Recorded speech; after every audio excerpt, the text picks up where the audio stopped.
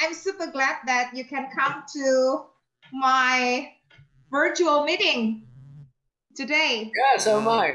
It's a great pleasure. Nice to see you after such a long time. Yes, You're looking younger, and I'm looking older. I've been longing for this interview for donkey's years.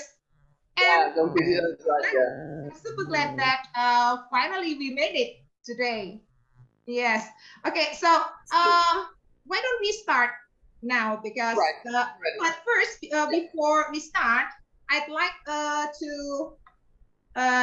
to introduce you in brief. But if I make some mistakes, then perhaps you can correct me, because It's a bit of Dutch here, because my viewers would like to know who my special guest tonight is. Yeah. So yes.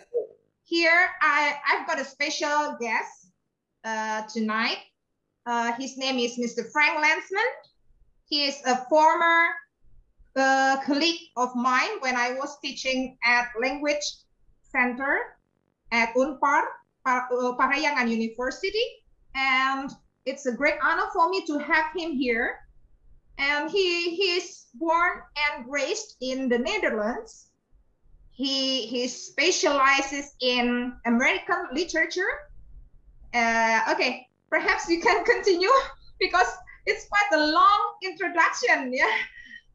Perhaps you can, I'll just mention the relevant bits, not from kindergarten onwards, but I went to, maybe interesting for Indonesian viewers, I went to Montessori schools in Holland. These are very popular schools. I've seen a few of them in Indonesia. But they were created or founded by Maria Montessori, an Italian educationalist.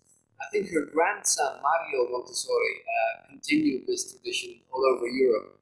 These are very popular schools where the stress is on individual development, but you learn from slightly older pupils and you teach younger pupils. So it's kind of what we now call the flipped classroom, where pupils become teachers and teachers kind of change their attitude a little bit, so they're not always monitoring, but they actually write reports in the sense of describing this process rather than giving marks. And in the Montessori system, you will find no cheating. So there's, we spend a lot of time and money in Indonesia monitoring tests, as what you call pengawas.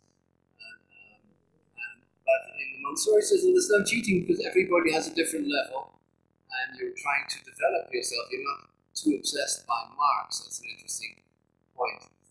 After my primary school in Amsterdam, in the capital of Holland, I went on to Catholic junior high school, Ignatius College, which is very strict, completely different world. It was run by Jesuits, by priests, and it's extremely disciplined and strict.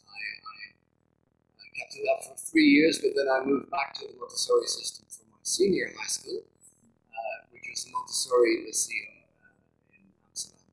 And I went to study English at the University of Amsterdam, local state university. It was very hard to get in because English was extremely popular at the time in 1980, and there was a kind of system where if you'd taken Latin in secondary school, you would be accepted anyway. And I was lucky because I'd chosen Latin and Greek, classical languages, so I was accepted on the spot. And I took my bachelor's degree in English language and literature. I won a scholarship to England.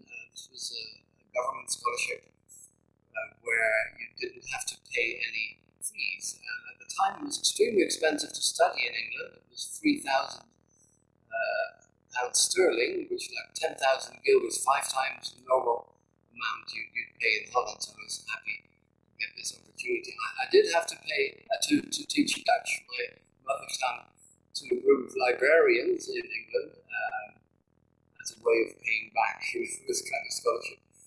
There I did research into literature, especially American literature, and a new subject for me, comparative literature, where we compared novels from tradition of Russian literature, French literature, the classic English novels. And when I got back after only 1 year in England, I specialized in American literature because to me it's the most experimental one, most adventurous kind of literature. It really expanded my horizon. I finished in 1988. I took a master's degree. I was proud to get summa cum laude, the highest distinction, because that's an interesting story. When I was born prematurely, I was born after 6 months. The doctor said if he lives, he'll be a bricklayer, no more, because I couldn't breathe. I didn't get any oxygen to my brain, so people thought I would be retarded. And when I finished with such honors, I sent a copy to the doctor who said that to disprove him, to say I didn't become a bricklayer. You proved them wrong. I've been wrong. Doctors can only predict so much. Yes. Demigod, although sometimes treated as such. My father was a doctor. And my younger brother is also an academic, but completely different field, mathematical physics, and he's a pure researcher. He really does a lot of research. Even from a very young age, when he was 15, he was already writing articles. So different from me, I enjoy teaching. Oh, yes. So your family comes from a very high educational background, yeah? Yeah, well, I think mostly it's not really pressure from my parents, but my grandfather was very much interested in literature from my mother's side, my maternal grandfather. He always showed me books and gave me a good. Did your grandfather also study American literature? Just like what? No. He was of the generation where only one son could study. So his younger brother became a doctor, medical doctor, a pediatrician, and he went into the carpet trade. But he always regretted this. He wished he'd studied French or English languages. My mother, very fluent in French because she spent 2 years in France as an au pair, which is a kind of person taking care of children. So she learned it from kids, basically, because every time she got it wrong, they would laugh at her. And that's for her, that was the best way to learn. We'll come back to that later, how to learn a foreign language. When I graduated in December 88, this was in the middle of the year, so there was no ceremony. Every time I see an Indonesian ceremony with people wearing caps and gowns and speech by the rector and all the parents, I'm kind of slightly jealous of this or envious. I envy your tradition, because for me it was just a handshake from the secretary and maybe one professor who was still walking around. So good luck. Oh, really? So in the old days, there was no ceremony at all, no? Well, at the end of the academic year, but because I graduated in December, in the middle, after the first semester, there was nothing going on. Oh, yeah, maybe because of that reason, yeah? Because of that reason, then there was because it was close to the Christmas. It was close to Christmas Day, right? So where people spend their Christmas holidays. Right.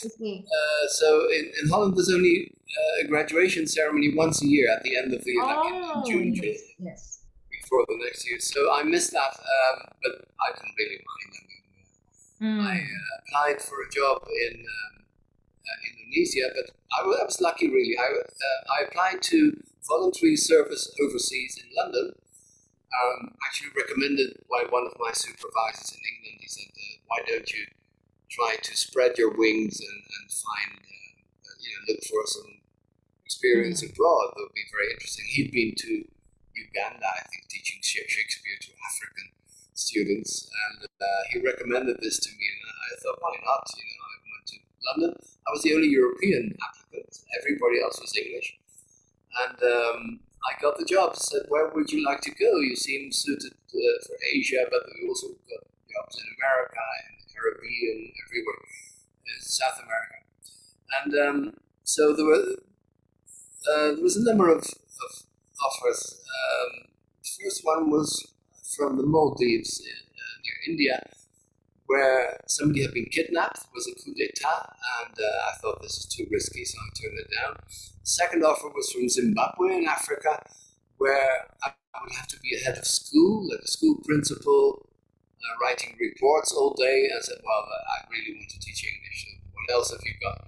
And the third one, I was lucky, I got an offer from Tuban in East Java, where a teacher training college had been waiting for 7 years because nobody wanted to teach in a traditional town where there were no other foreigners and people basically spoke no English. So I thought, well, let's take the plunge. This is a great adventure. Let me try. And this was, it clicked from the start. I became great friends with my counterpart, Agus Wardono, who eventually became a professor of English. Although his background was in international relations, he wasn't really a linguist, but we went everywhere together. We spoke English all day. He taught me Indonesian, basically. But before we went to this project, the teacher training college, I took a language course in Yogyakarta, where I think you are from. This was no, I'm not from Yogyakarta. I'm not from Yogyakarta. I was once there. I was once there for study, for the sake of my study, and also I worked there for 2 years. But I was born and raised in Pekalongan City, in Central Java. Yes, that's yeah. right. Yes. But you know Jogja, and this was a small language center called Wisma Realino. Yes. Which is run by teachers who are basically still students. It's near my campus. It's near my campus, Sanata Dharma University. Yes, right. At the time, it was a teacher training college. It was not yet a university. And I see. The teachers were still studying, but they pretended not to know any foreign language. Actually, they were very fluent, but they're just pretending. Pura-pura tidak mengerti. So from day one, we had to speak Indonesian. It's like what we call an immersion course, like somebody pushing you into the swimming pool. You have to swim. And then how long did it take for you to master Indonesian language? Well, the official course, the crash course, took 6 weeks, 6 hours a day, very intensive, and no translation or anything, no books. Basically, we had to practice using all kinds of objects. This is bigger than that, this is smaller than this.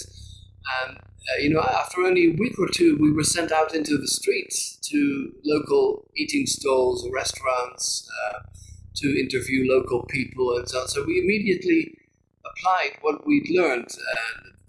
Easy stuff like counting colors, getting the price down, haggling, tawar-menawar, and so on. And so it was extremely effective. I thought, yes, exactly. That's very an effective way of learning a language. Yeah. Yeah, and it was kind of unique because I felt, I spent 6 years in secondary school learning French, but I can't speak French at this level, because everything was very theoretical. It was based on literature. And when I got to France on holiday, I could hardly speak because what do you talk about? You can't just quote from short stories you've read or novels. So in Holland, it's still very much based on theoretical knowledge at the time and literature, and not so much daily conversation. And this was the strength of this crash course. So I was very happy. Unfortunately, there was no Javanese teacher because the teachers came from all over Indonesia. So when I got to Tuban, which is, as I said, a very traditional town, my students didn't really speak Indonesian, but they always spoke Javanese at the medium level, at Moko. And so after a while, I picked that up as well, but I can't really speak it. I never took a course in that. I spent 2 years in Tuban, then 1 year in Bandung at this university, Paradiso Catholic University, where there was a project with Belgium. Every month, the Belgian university would send a professor teaching a master's program, always different subjects. And I prepared students who were young lecturers at the time, for holding a discussion, asking questions, writing research papers and so on. Very exciting. Only 1 year. Then I went back to Holland for a bit, just to teach at a secondary school to see if I could still feel at home in Holland, if I hadn't become estranged. And this was in a small town famous for its cheese, Alkmaar in the north, where even my students would write notes on bits of cheese, cheating tests. And when I discovered this, they quickly they would eat the bread containing the cheating notes. Very funny. But there was only a few months replacing somebody who was on maternity leave. And so I thought, well, I really miss Indonesia. Why don't I try another project in East Java? This time in Jombang, in the middle of East Java, where one of your presidents came from, Abdurrahman Wahid, or Gus Dur. I think he was born in Jombang. And I taught another 2 years there at the teacher training college. And I met my wife. Vidya Stuti was finishing up there. Actually, I didn't really teach her, but she'd just been writing up her thesis or her final paper. And we met by chance, really, because she was not in one of my classes. And we married at the end of my contract. I took her to the Caribbean, to an international school for 3 years where I taught English. And these people come from all over the world. I mean, most of the people on Caribbean islands are of African descent, but then you've got the Portuguese, Americans, Dutch, people of Dutch descent, so a real mix. Sometimes you see black people with blue eyes, for instance, a very kind of mixed type of pupil. And that was for only 3 years. The only problem there was that there was a lot of crime on that island because of the drug problem. A lot of people became addicted to drugs. At the time, this was crack cocaine. And in order to get those drugs, they would break into houses, break into cars, and so on. So our house was burgled twice. I lost my bike, my sports shoes. This is getting a bit dangerous, and it was also getting on my wife's nerves because she was basically at home all day. She was not allowed to teach, although she was a high school teacher, but the contract kind of excluded her from teaching. So we were there for 3 years, and finally in 2000 we returned to Indonesia after the fall of Suharto. And I was lucky because at the same university, Parahyangan Catholic University, Unpar, all the Australians and Americans had left in 2000 because there were problems with their work permits, or they were not qualified enough, or dictee became stricter. They wanted master's degrees, for not just asal bule, and not as long as you're a foreigner, so you have a white face, you can teach, but became much more strict. And so I was lucky. This is exodus of people leaving, and I could take my place again, along with my old friend Pak Joko Pranowo from East Java, who'd actually replaced me more or less for almost a decade. And so I've been here ever since 2000 until now, 2022. So all in all, 2 years in Tuban, 2 years in Jombang, 1 year with the Belgian University in Bandung, and now 22 years. All in all, 27 years, to answer your question. You said, how long have you been living in Indonesia? Yeah. 27 years. Wait a minute. I mean, I'm sorry, I have to cut you off. I mean, really, that's an impressive introduction. Yeah. But in fact, I was about to come to the nitty-gritty of today's meeting. Well, as my viewers would like to know you more. So the nitty-gritty of today's meeting here, I've got some questions, 5 questions actually to you, Mr. Frank. So, okay, now let's start with the first one. Yeah. This one, how long have you been living in Indonesia? Yeah. So you were about to answer my questions, but I just cut you off, but now you can answer it. So how long have you been living in Indonesia, all in all? All in all, 27 years, so more than a quarter of a century. Wow, quite a long time. Yeah. So how do you feel? How do you feel living in Indonesia? To be honest, I loved it from day one. As you said in your long story that the first time you set your foot in Indonesia, then you start to love Indonesia, and until now you're still living in Indonesia. A lot of my friends back in Holland thought I was crazy because I didn't know the language. I didn't know much about the country. People were afraid of tropical diseases like malaria. This actually comes to the second. Sorry, this actually comes to question number 2. Yeah. why did you choose to work and live in Indonesia?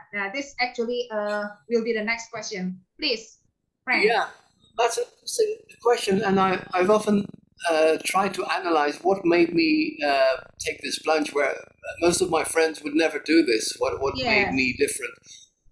Because even my relative, my father supported it because he had, when as a young doctor, he'd gone to Africa on a kind of voluntary basis, and but he worked for an American factory in Liberia, and he wanted to move to the East Coast, to Tanzania, which was then a socialist country. But then there were a lot of political troubles, and all foreigners were asked to leave because it was considered too dangerous. But he always told me, Frank, you should have been born in Dar es Salaam, in Tanzania, if I'd stayed there. But it never happened. So he supported it. But a lot of other people in my family and among my university friends, thought this was very risky kind of adventure, and they would never do this. They would just settle for a job in Holland after graduating. It would never go abroad. So I was the only one. What's the reason? Number one, it's a sense of adventure. I think looking for a new experience. Indonesia, for most Dutch people, is a very exotic country. We've had long ties with Indonesia, and some of it, of course, we need to regret now. Among my generation, there's a whole discussion going on whether colonialism, if it wasn't close to slavery, basically slavery system. So we need to be very critical. If you talk to older people in Holland, they think, oh, it was just VOC, it was a trade relation. But now I've heard many stories from Indonesians, from their families, from their histories, personal history. That was an extremely tough system where people would work on plantations from the age of 8 till 88, let's say, till they died, without any holidays, without any medical support. Extremely tough life, and this is kind of hushed up. When you learn history in Holland, people kind of gloss over this and don't really take it so seriously. And what's another reason, Frank? So the first one is adventure, and then what's I was called up for I was called up for military service. There's conscription in Holland at the time. There was still the system where you had to stay to become an army recruit for 18 months or longer if you wanted to become an officer. So I was called up, and people said, because I'd already finished my studies, and the recruiting officer said, well, Frank, you've got this language background. Why don't you learn Russian and become a spy? And I said, who do I spy for? Can you speak Russian? 6 months crash course in from Russia, but I cannot speak any Russia at all. I've got quite many Russian friends. Can you speak Russian? Oh, really? Yeah. But no, so they offered this to me, a 6 month crash course in Russian. Then I would have to spy or eavesdrop, mengupingi on Vladimir Putin, who was then in the KGB. Being a fly on the wall. You had to be a fly on the wall. He was in I think he was stationed in Germany as a KGB, Secret Service agent, and I would have to spy on him. But it never happened because then there was a medical test, and I've got bad eyesight, -5. I'm short-sighted. People said, "Oh, he's going to shoot his own general. That's very dangerous. We don't want people with eyesight problems." So I was not accepted, and they said, "Where do you want to go?" I said, well, I'm planning to go to Indonesia. Oh, yes, good luck. Have a nice time there. So and a year later, afterward, they decided to establish a professional army. So people were no longer called up for military service. It was just a purely professional army. So I got off lightly. But then, of course, Indonesia, when I was a child, I liked to read horror stories. And there was one story about Santet that intrigued me, where you have a puppet. What do you call Santet in English? It's like a voodoo puppet. You stick needles in, or you somehow kind of torture. Then you will, someone who is an expert in spiritual things, then will put some spell, on you. Yeah, Yes. but what do we have a specific term for the word santet in English? No, I think it refers to the magic you magical work on a practice, puppet. magical practice. Yeah, like voodoo practice or something, Voodoo, something or like voodoo. supernatural.